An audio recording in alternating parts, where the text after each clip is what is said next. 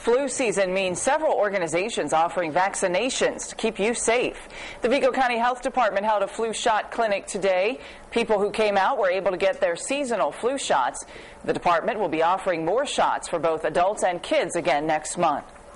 Well, another organization offers flu shots at several locations. Starting September 29th, Hospice and Visiting Nurse Association of the Wabash Valley will provide public flu clinics around the area.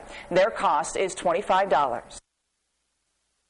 Right now in the community, we know people are having experiences with the flu, and in order to get ample protection established, it needs to take place as soon as possible.